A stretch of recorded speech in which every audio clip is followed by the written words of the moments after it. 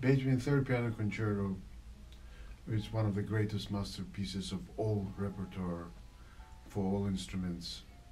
Interesting that the C minor key in which the concerto is written is very important to Beethoven.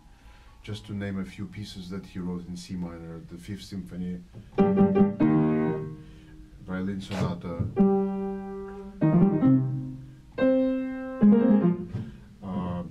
the Pathetique Sonata,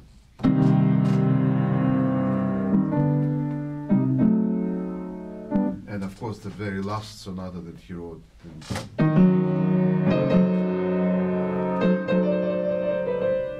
Etc. This, for some reason, for him, C minor key always carried very important message, and the same can be said about the Piano Concerto No. 3, which I'm going to perform. It's very hard to. There's just so many important moments in this piece, and the great ethereal second movement, which is amazing in many ways, harmonically and. But just sheer inspiration of this music, his fascination and wondering with the outer world and his curiosity about the world, and especially slow moments of this period and earlier. It's very hard to explain, you know, that kind of a genius that was able to grasp that kind of atmosphere that exists in those moments, you know.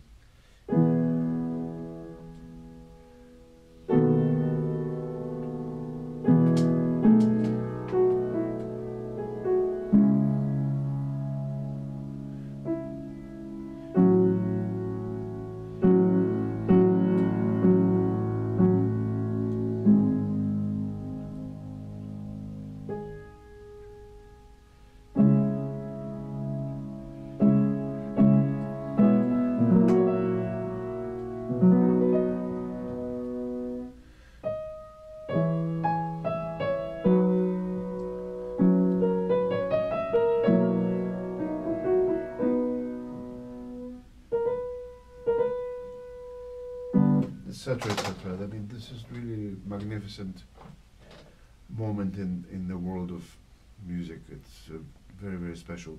And of course, he wrote it for his own displays of virtuosity, and there's brilliance in the last movement. You know, can really bring off Beethoven's pianism and his virtuosity, and a very dramatic first movement with a lot of different contrasts and lyricism, and a great cadenza that Beethoven himself wrote. It's in many ways it's still a very modern piece, and it speaks for all times and for all ages.